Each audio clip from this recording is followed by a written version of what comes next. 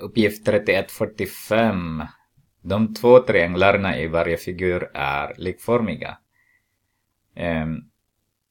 Beräkna sträckan x. Som vi sätter isär den här.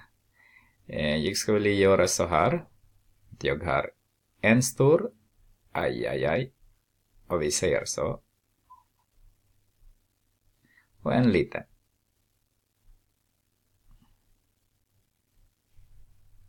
Okej, där är x. Där är 4,0. Och det här är 4 och 2. Så det ska vara 6,0 där. Och 3,0.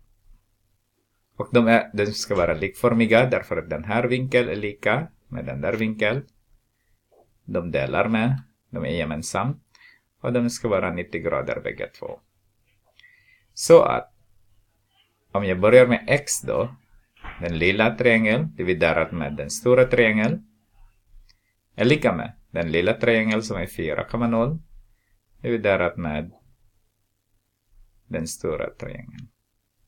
Så om jag multiplicerar det med 3,0 så har jag x är lika med 12 dividerat med 6, det ska vara 2 centimeter. 2,0 centimeter. Jag glömde att det ska vara b också.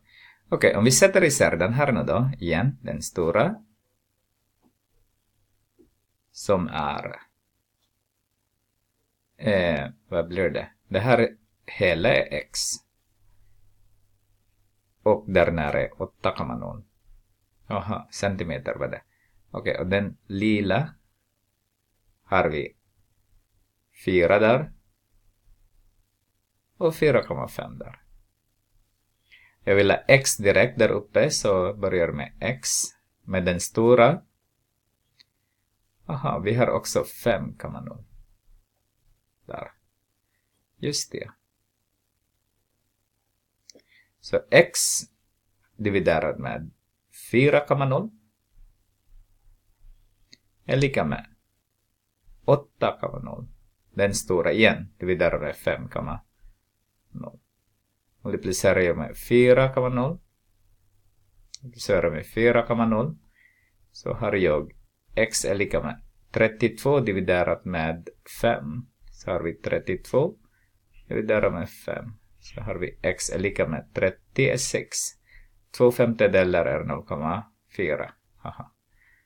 Så har vi 6,4. 6,4. Nej. Vad händer? Den vill inte skriva 4. 6,4 centimeter.